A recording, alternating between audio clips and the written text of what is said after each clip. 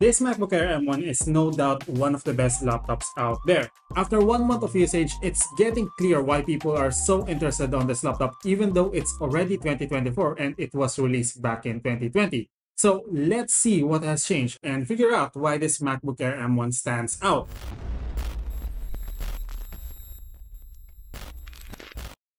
So what we have here is the most popular one, MacBook Air M1 with M1 Apple Silicon chip with 8-core CPU and 7-core GPU. This also has 8 gigs of unified memory and 256 gigs of storage. And this is currently priced on $999 US, but you can get this most of the time for $820. And I'm telling you, it's a deal that is hard to pass on. Let's talk about performance. Battery life is one of the most insane things about this MacBook Air M1. The official info they claim is it has 16 hours of battery life. And that's true. I'll back that up with my previous experience on the first time that I've used it. From 93% on the day that I've unboxed, charged, set up, and did a lot of things for the first time, the next day on that same time, it still has 48% of battery life. But to give you a more accurate real-life working result, it has 8 hours of battery life while doing heavy workloads like 4K editing on Final Cut Pro. But we can put this on 6 hours as minimum, as this is also a multitasking activity because while doing that,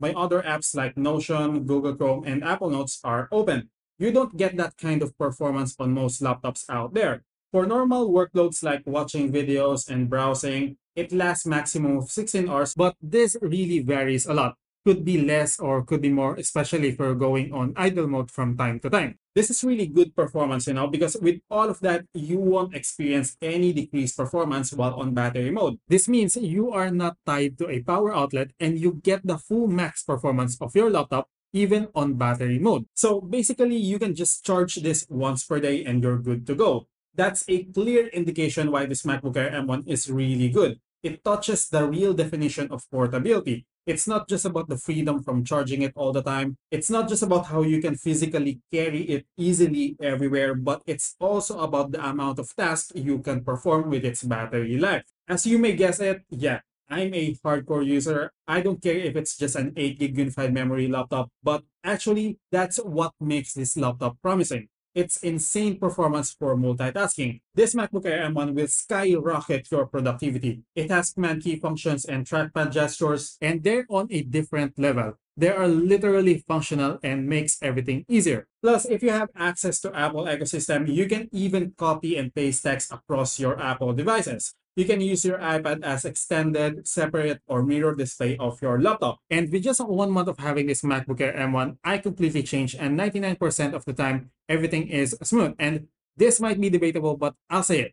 The 8 gig unified memory feels just like 16 gigs of RAM. Wait, before you lash out things in the comment section, in terms of general use, it does really feel like that, from its interface animation to hovering around different workspaces. But there are things that pulls it back to its boundary and reminds me that it's just an 8 gig unified memory laptop. Example, on Final Cut Pro, this can handle 4K video editing without any major rendering problem. You don't even need to change the playback quality as long as your project rendering settings is not overwhelming. But there was a time that I need to add a lot of sliding effects, which is not reasonable in the first place, but I had to do it for my new ASUS TUF F15 gaming test video. Maybe around 46 slide in and slide out effects consecutively, and there are two problems that emerge here. One is it fails when getting exported, which is a super bad result for me because I would take a longer export time that's more acceptable than failure to export a video file just because it can't handle the effects. And the other one, which I really can't do anything, is it exports with some unfixable frame freeze. And that's where this MacBook Air M1 draw its line and reminded me that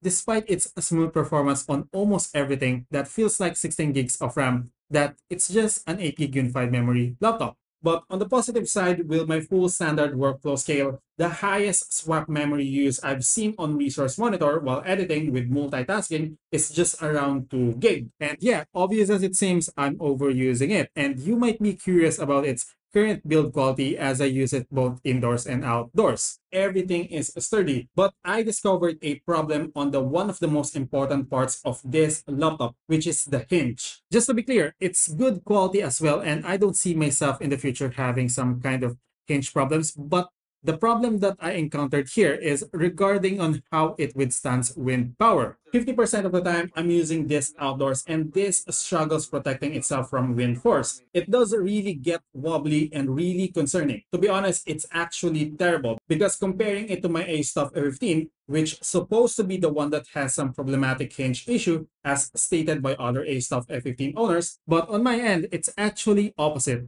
ASUS F15 has no issues at all and you don't have to worry about it, but this MacBook Air M1 is the one that has a huge risk on potential issues on its hinge durability. But moving on much more performance-related side, the thermals are great even while editing. And the good thing here is I don't have an exact number for the temperatures because it was never concerning in the first place. And with that being said, I had no issues with thermal throttling, which is odd because some users does. I never got any noticeable performance decrease or some interrupting problem on my workflow due to thermals. Even while exporting heavy 4K videos, I even watch and browse things while my projects are being exported, so everything is fine. The thermals gets warm but barely hot, unlike Windows gaming laptops that you might mistakenly think that there's a fire department inside your laptop. But you know, despite being satisfied, there are some setbacks or disappointing issues that is really inevitable and it gets me every day. This 2 USB-C port is quite a problem and I only realized that after 1 month of usage. Transfer speeds are fine, power delivery is fine, and I do use a 8-in-1 hub as well, but it's not enough. Maybe it's because half of my gears are still on USB-A, or maybe it's because of just how this laptop is.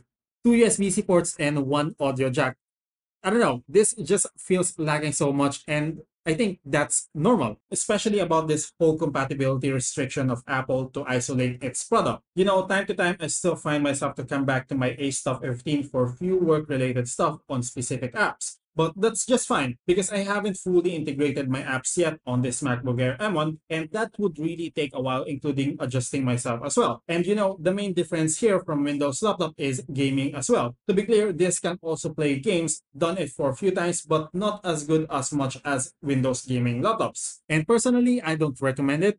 And you know, prior on getting this, I don't really have any gaming intention on this MacBook Air M1. But yeah, if we remove gaming in that equation and focus on its overall performance, I can definitely say that after 1 month of having this MacBook Air M1, the money that I invested on this is really worth it. It's amazing in its own coverage, and if we compare this to other laptops on this price range, this would effortlessly stand out and prove that this MacBook Air M1 is one of the top tier laptops that have been made. So that's it. I hope you enjoyed watching this. If you did, make sure to drop a like and subscribe. It would really help me a lot. If you have any questions or suggestions, feel free to comment down below. You can contact me through my socials, and yeah, again, Hermes here. Thanks for watching and catch you guys on the next one.